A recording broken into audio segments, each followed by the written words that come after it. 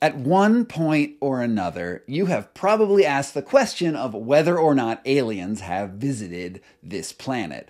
But have you ever wondered if we're the aliens? All right, let me phrase that a different way. Is Earth the only refuge for life in the vast expanse of space, or is the universe teeming with alien microbes, animals, and even entire civilizations? If we are all alone, space would feel, to me, terrifyingly empty. And, well, all that emptiness would be kind of a waste of space. On the other hand, if we detect even one radio broadcast signal from a faraway planet, or detect a single microbe on, say, Mars or Venus or the moon Titan, then we can be pretty sure that life is common throughout the entire universe. In fact, it would probably be absolutely everywhere. And this begs this other question that I noodle on all the time. Where does life come from in the first place? Barring any religious explanations, there are basically two camps when it comes to the question of the formation of life: Abiogenesis and Panspermia. Abiogenesis is the first and leading contender of these two ideas that states that given the exact right conditions, life can form spontaneously out of inert matter. At one point in the primordial soup of Earth's past, chemicals and amino acids on our rocky planet somehow, maybe from like a lightning strike or something, just burst into lifeliness. It was the very first life form. They call it Luca, our last common ancestor. And over the course of billions of years, that life form evolved into ever more advanced and complex organisms before, presto, humans. Abiogenesis is seductive because the Earth needs to be a pretty special place to become the cradle of life. And there's no guarantee that other places in the universe have the exact right mix of variables to replicate what happened here. When you really get to thinking about it, abiogenesis almost inevitably leads to the conclusion that since Earth is so darned unique in terms of where it is in the galaxy, how it's protected by a moon, and has this nice, lush atmosphere and 100 other factors, it makes it almost impossible for life to appear anywhere else. Skeptics of alien life look at abiogenesis as evidence that we are more likely than not alone, something that's called the rare Earth hypothesis. But there's this other camp too. It's called Panspermia, and it gets me excited because it posits that life on Earth could have started even before our planet formed in the first place. Here's the idea. The seeds of life exist throughout the entire universe in the form of something pretty similar to bacteria and something that contains DNA or RNA bundles that arrive on the fertile planetary soil of planets everywhere in much the same way that sperm makes its way to a fertile human egg or a flower disseminates its seeds on the wind. In this theory, life only needs to arise one time on one planet since the beginning of time in order to spread throughout the universe through celestial impacts, space dust, and the explosive force of supernovas. Once life starts traveling between the planets on the backs of this ejected matter, so long as it can survive the hardships of space, simply random movements and the attractive force of gravity means that eventually those floating space rocks, those seeds, will eventually make their way to planets and start reproducing. Presto, life arrives like it comes from a celestial stork. And there are a lot of ways that bacteria-covered rocks might make their way through the cosmos, waiting to impregnate a fresh planet. Just a few years ago, observers at the Haleakala Observatory in Hawaii detected an interstellar object zooming through our solar system, and they called it Oumuamua. The spinning oblong object was moving too fast to be from our solar system, so it had to come from somewhere else. If it was covered in bacteria, then it could easily spread its seeds to any planet that it happens to hit. And we know that Earth was bombarded by all sorts of similar objects when it first formed almost 4 billion years ago. According to NASA, Earth gets bombarded by 25 million meteors and meteoroids every single day. That's a full 500,000 kilograms of space dust that settles on Earth's surface. All told, that's 15,000 tons of debris every year. And if just one lucky alien bacteria hitched along for a ride, then there could be an Earth garden in no time. Now, I know this sounds crazy, but planets trade rocks between themselves all the time. All that needs to happen for a bacterial seed to move between a planet is for a sufficiently powerful meteor to crash into that planet's surface with enough force to send debris back out into orbit. While rare, meteor hunters have actually found rocks from Mars on Earth that have been ejected from similar events. Back in 1996, Bill Clinton even made a speech that one of those rocks might have even had fossilized bacteria inside of it. Today, Rock 84001 speaks to us across all those billions of years and millions of miles. It speaks of the possibility of life. If this discovery is confirmed, it will surely be one of the most stunning insights into our universe that science has ever uncovered.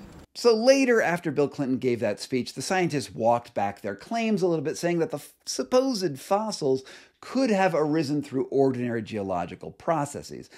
But it still means that they're looking at this as a real possibility.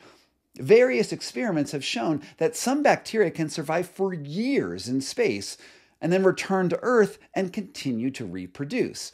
We know that certain extremophile organisms can survive and evolve even in really hospitable lava tubes at the bottom of the ocean under intense pressure with no light, while other bacteria can remain dormant in ice and sediment for as long as 65 million years and still be thawed out and revived to continue on as if nothing had happened.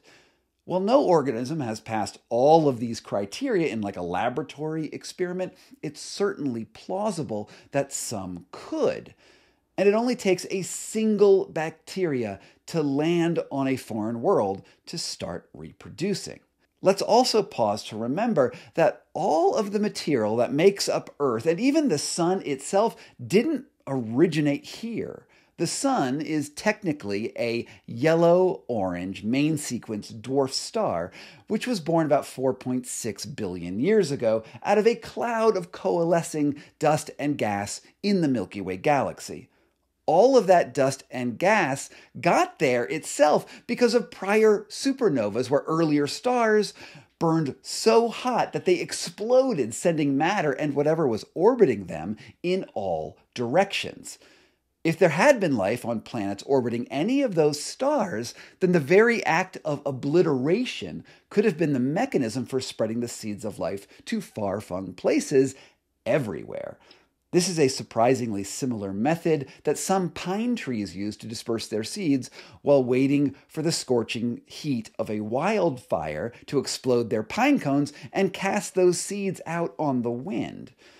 Panspermia is, by far, my favorite theory on the origins of life on Earth for a few reasons. First, it pushes back the origin of life to a time before Earth even formed, which could explain why all of our attempts to create artificial life here by replicating early Earth conditions in our own laboratories have failed to produce more than a few interesting amino acids. If complex chemicals like DNA originated elsewhere in other conditions, we might simply be trying the wrong techniques to understand abiogenesis in the first place. Second, if panspermia is true, it doesn't only mean that life is abundant through the entire universe, but there's a good chance that a lot of life is even distantly related.